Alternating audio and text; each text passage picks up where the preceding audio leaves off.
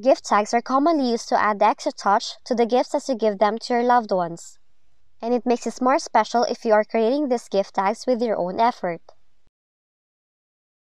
First is to launch your Microsoft Word, open a new document, and visualize a theme in your mind. Since gift tags can be used on a wide variety of events, it will be more appropriate if you create gift tags matching the theme of your event. In this case, we will do a birthday printable tag. Add in your shape by going to the Insert tab, select Shape, and choose the top corner snip shape. Place a picture inside the tag by going to the Shape Format tab, then select Shape Fill, choose a picture and upload the image you want. You can resize the tag, and you can also change the color of the outline and the weight of it.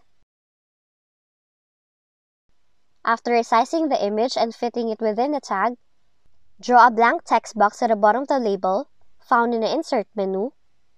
Then draw a blank text box by clicking this icon.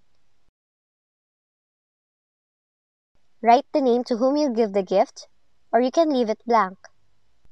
Then you can also change its font color accordingly.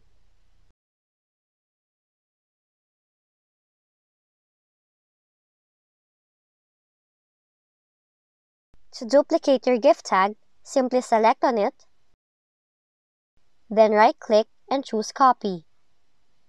You can make several copies by pressing Ctrl-V on your keyboard and adjust them to have equal distances.